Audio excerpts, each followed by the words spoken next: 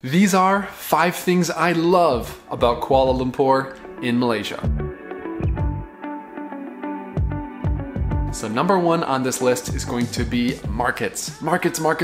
I love markets when visiting a city and a country. Now in my previous video, 5 things I kind of hate about Malaysia, I talked about how it's dominated by shopping malls, which is true, but there are also some great markets, which for me are a more authentic way to experience a country and city and culture and see more unique local vendors. And in Kuala Lumpur, you can definitely do this, whether we're talking about like street food markets, such as Jalan Alor. There's also some other ones that are a little bit off the beaten path. You have Jalan Petaling, which is in Chinatown. You have the Central Market, you have Katsuri Walk, and so many other cool places to see some unique sort of parts of Malaysian culture and food.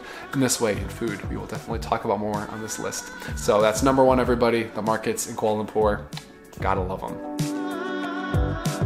And 2 is going to be the diversity in Malaysia. So I didn't know a ton about Malaysia before visiting. My friend that I visited in Malaysia, he is like a Chinese descendant, and a lot of people in Malaysia are Chinese, but I didn't really know what to expect as far as like the population makeup. So it turns out most of the population, just slightly above half of them, are Malay, but there's also a lot of Chinese descendants. There's also a lot of Indian descendants and like expats from other countries as well. But everyone there is very accepting from my understanding. And many people speak multiple languages, which I don't really get to experience in America, where everyone speaks English. Few people like know a little bit of Spanish, but nothing like substantial. But my friend Willie and other people are able to have like basic level conversations or get by in like 3 or 4 different languages, which is so cool to me. And also this is prominent in the religious sort of composition of Malaysia as well. Obviously, it's mostly Islam from the Malays, but there's also lots of Hindu temples, Chinese Buddhist temples, you know, mosques that can be seen in Kuala Lumpur in the country, which is really cool, and it affects the culture and the foods in different ways, which of course we'll talk about more later. So I really love the diversity that is present in Kuala Lumpur and Malaysia. Super cool. So all right, I'm gonna stop teasing everybody. Number 3 that I love about Malaysia is the food, and I just love Southeastern Asian food in general, but some of the foods in Malaysia are delicious. Things like roti canai, which is kind of like Indian influence brought to Malaysia.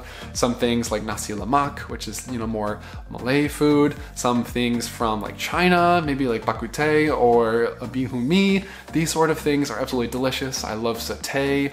I love rojak, like the little salad thing. I love some of the curry mee, which is kind of like, you know, Chinese. Anyway, the food is just super diverse.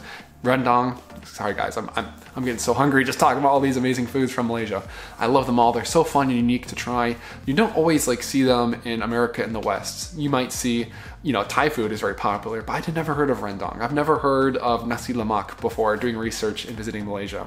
So it's really cool to try out all these different amazing, diverse foods with all these influences and strong spicy flavors. And I love spicy food in Kuala Lumpur in Malaysia. Next on my list is going to be the affordability.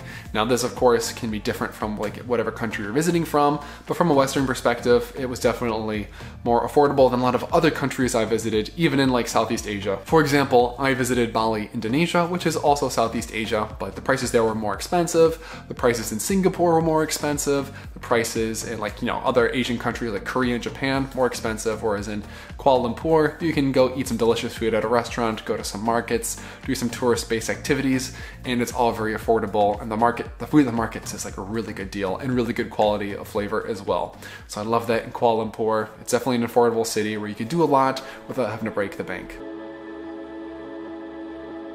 And finally, a massive city like Kuala Lumpur has opportunity to have a great skyline and beautiful city views, and it definitely does. So number 5 is going to be the skyline of Kuala Lumpur.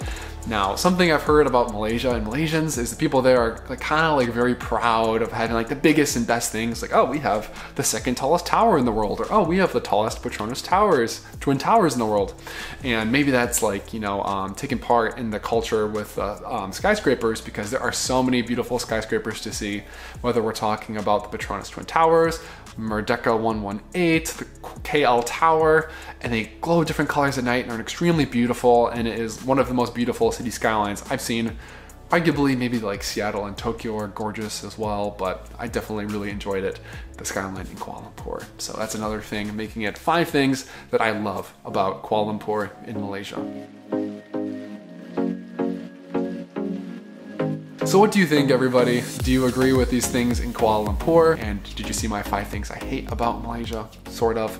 Let me know in the comments down below. What do you love about Kuala Lumpur, Malaysia? Do you agree with the things that I love? I'd love to hear from you, and definitely make sure to check out my coming video on Malaysia and travel in general. So I'll see you in the next one. Peace.